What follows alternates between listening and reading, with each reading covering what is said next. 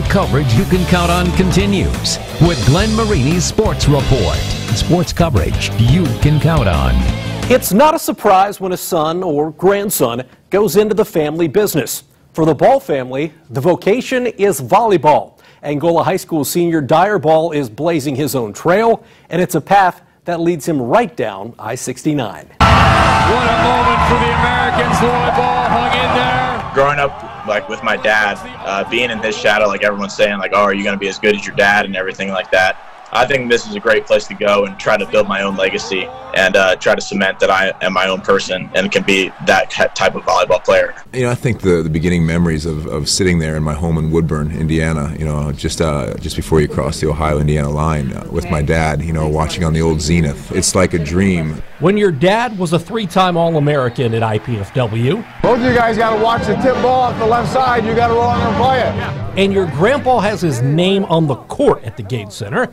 Dyer Ball's choice to sign with the Mastodons' arch-rival Ball State is a sign of in-state independence. And so it's a little harder for him to put on the red sweatshirt or any type of Ball State material when he goes there. But he was super confident in it, and he loved that I picked that place.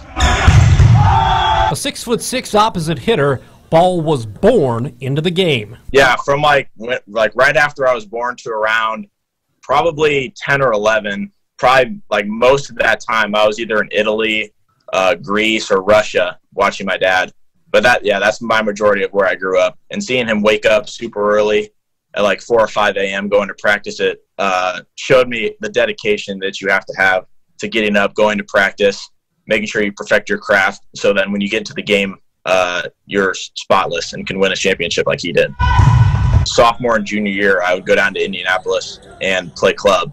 And after that, I kind of got a niche for it, and I started to like it a lot more.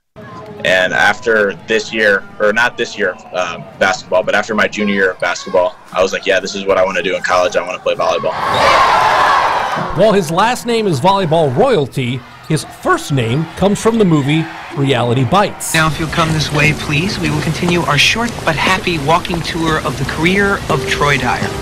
His parents liked the last name of Ethan Hawke's character and made it their son's first. I've seen that movie a couple times, but anytime anybody asks me, I always tell them about that movie and the Troy Dyer, and like no one ever knows about it because it's kind of an old movie. And what I wanted to tell you was that I love you.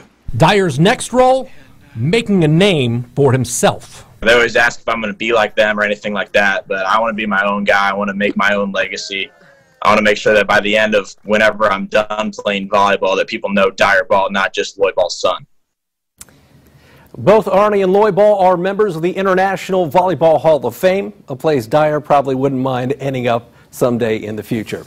I'm Glenn Marini, and that does it for your local sports report.